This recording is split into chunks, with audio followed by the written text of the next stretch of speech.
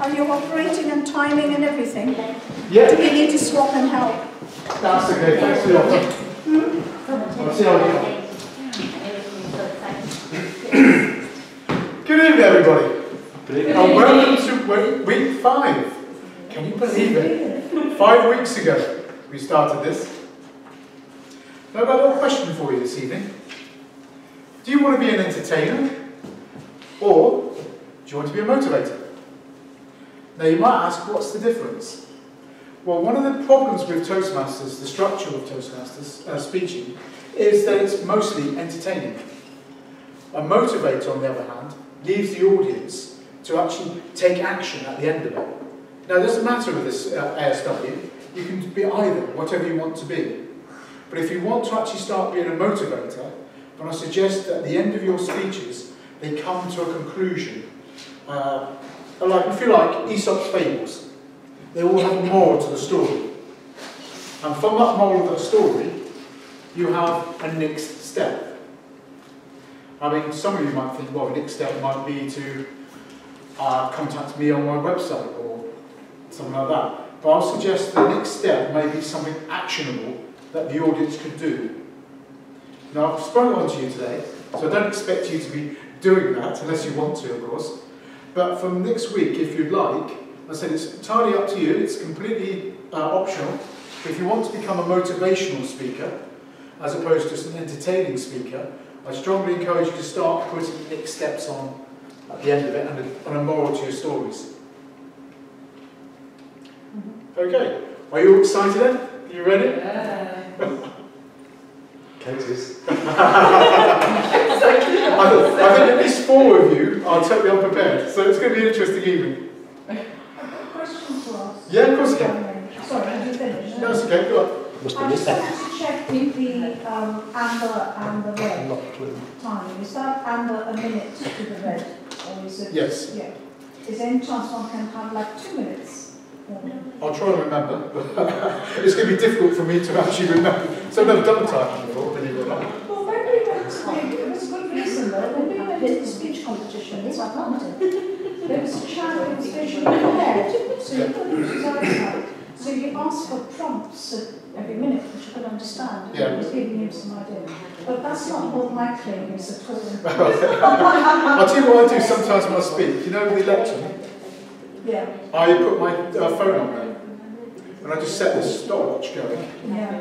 and I just sort of glance at it, so I know roughly where I am in the speech. Well, what happens with me is, when I press that, I go, oh, it's all messed up. Yeah, no, you don't start talking straight away, you sort of wait for 30 seconds, or something like that. Oh, that's a good idea, right. Because I think, goodness, it's going into the Yeah. Right. The other thing I'd like to cover is feedback. I thought tonight, I was expecting just more to be here, but tonight I think we'll start being a bit sharper with our feedback. So, as Nikki put it, 2 stars and a wish. So, for instance, I want you to do it in 1 sentence. So, first star, 1 sentence, a wish, something improvement, 1 sentence, and then finally another star, 1 sentence. So I could say tonight, you've been a fantastic group, you have really gelled together and you're making fantastic progress. I wish our feedback could be a little sharper. And finally, I'm really looking forward to tonight because the entertaining of the speeches was fantastic last week. Yeah? I think it would do us good to practice being very much more sharper with our feedback. Particularly in life, we don't get much time, do we? Okay, who's first up? Sarah Mara. Yes. Could you like to tell me your title of your speech when you get up there? Hello. The title of my speech is The Happiness Magnet. The Happiness Magnet. Happiness Magnet. Yeah. You let me know when I should start. When you like. Okay. So, you might expect me to talk about happy things with this topic, right? What I want to ask you right now is, what do you think is the leading cause of disability in the world? Any? Of what, sorry? Disability? Well, you cannot go to work, or you cannot take care of your family. Depression. Exactly. That's the leading cause in the world. Anxiety and depression and mental health is a big problem in the world right now. Before, like thousands or hundreds of years ago, we had to deal with wild animals trying to survive. But now we have pretty much everything solved in some way, especially living in a developed country like here, that you have food, you have health, you have education. And I was reading about that. I don't know, sometimes I feel like life sends you messages. And I was reading about that a couple of times, and I read that 800,000 people took their lives in the last year. That's just massive.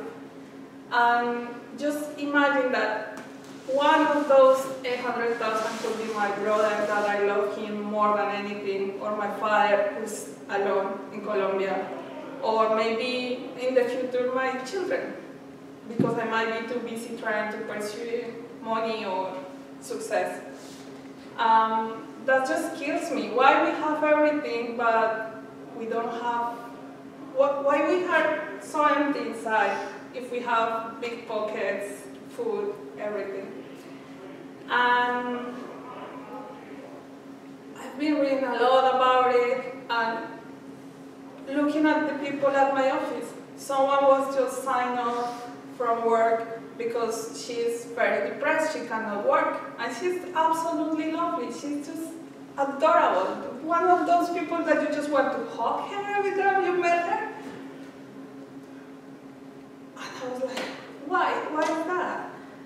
And I've been always really, really curious about this topic, because although I consider myself a very positive person and very optimistic, I've been through very difficult periods in my life as well, where I just don't know what's the purpose of being alive. And it's really dark and it's really painful.